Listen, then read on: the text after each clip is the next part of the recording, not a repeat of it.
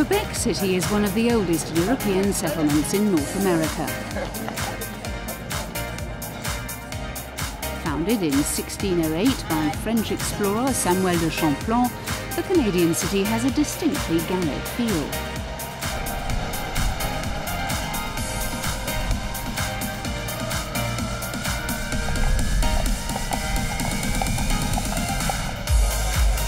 When it comes to sport, for the last 4 years, Quebec has been the location for one of the newest events on cycling's elite road racing calendar. The Grand Prix Cycliste de Québec is a one-day race and part of the UCI's attempts to spread top-level cycling into North America. Ryder Hejdahl is Canada's first and only Grand Tour winner, having triumphed at the 2012 Giro d'Italia. He's competed in all 3 previous editions of the Grand Prix, which is one of the few races staged in his home country. Despite taking place on the last weekend of the Vuelta a España, many of the world's top riders are in Canada. Well, it's just part of racing all the time. You always have to decide. Most of the seasons split, 2 programs at one time, sometimes 3, sometimes 4. So. You got to spread out the work and make those plans, and as the season progresses, it works itself out. So, for me, I enjoy being at these races because they're in Canada, and normally adjust the program for the season for that to be the case. Fans are amazing. I feel the support. I feel the crowds, that extra support. I mean, a lot of years I had to race with lots of other guys getting it. I mean, you're in Belgium, you're in France, you're in Italy, you're in Spain, you're in Holland.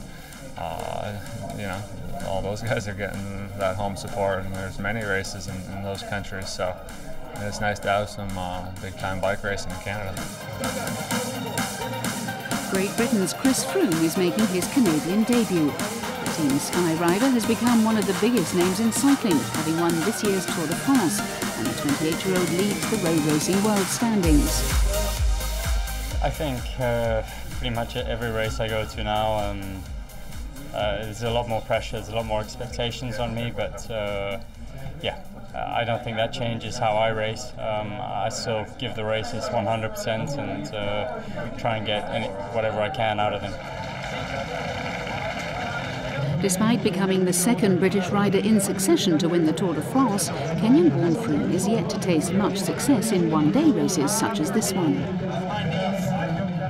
One-day races is always a little bit of a gamble. You never know what you're going to get out of it, and if you don't get the win, it's not like you can go for it and make up time the day after. So it is a gamble, but I'm here in good condition. There's a couple of us Richie Ports also going really well. And I think we'd definitely like to be competitive towards the end of the race. There are 7 Grand Tour winners taking part in this year's race. One of them is Radio Shack Leopard's Andy Schleck, but there is another rider whose current form is making him the hot favourite. Well, I believe that the big favourite is Sagan. He's winning left and right pretty much every race he does so far. So I believe he's a big favourite. And I mean, there's Froome, Richie Porte here, Contador, big names too. So have to watch an eye and keep an eye on them.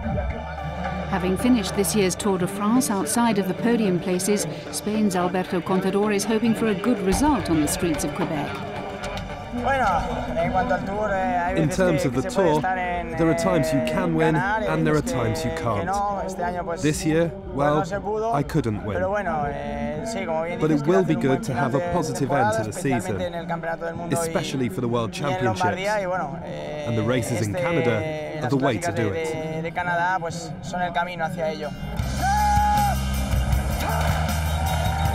The technically demanding 12.6-kilometre circuit, which the riders complete 16 times, has 4 main climbs. The toughest of these is the Côte de la Montagne, a 375-metre ascent with a maximum grade of 13%.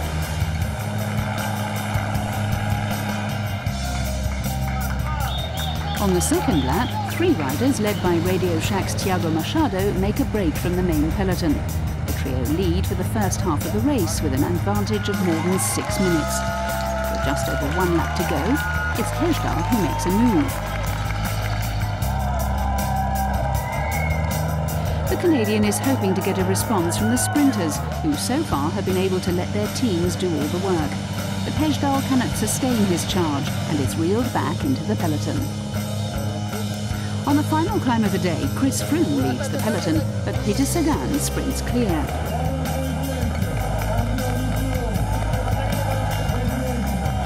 With 1 kilometre to go, 12 riders contest a bunch sprint finish for the line.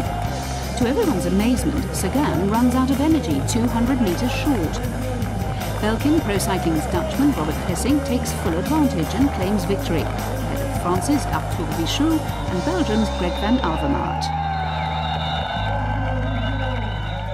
Like Sagan and Greg are normally much faster than I am, but it was a really tough race and everybody was really tired, I guess. And then the uphill, it's like an uphill sprint, and that also suits me. So it all came together today, I guess. But there's no time to rest, as all the riders travel to Montreal for the next race just 2 days later. Whilst Team Sky were unable to mount a strong challenge in Quebec, their principal rider still thinks that there are a lot of positives to take ahead of the last races of the year. After yesterday's performance in Quebec, we didn't come away with a result. But having said that, it was, for us, I mean, that's bike racing. That's you can't always come out winning a race. That's your only opportunity, and if things don't work out, that's it. You got to try again next edition. So for us, it didn't work out yesterday. Personally, I felt quite good. I was there until 3 kilometers to go, and then got blown out of the water on the final climb. For Hessing, the result is the best way to end a disappointing season. I'm really happy. I mean, I had a tough season so far. It didn't really work out as I wanted to, and worked really hard after the tour to get in great shape here. So for me, it's also, yeah, all the work I put in, I got something back for it, and I'm really happy with that. Having attracted the likes of Sagan, Froome and Contador to Canada, the Grand Prix Cycliste de Québec is firmly establishing itself as one of the premier road races of the cycling season.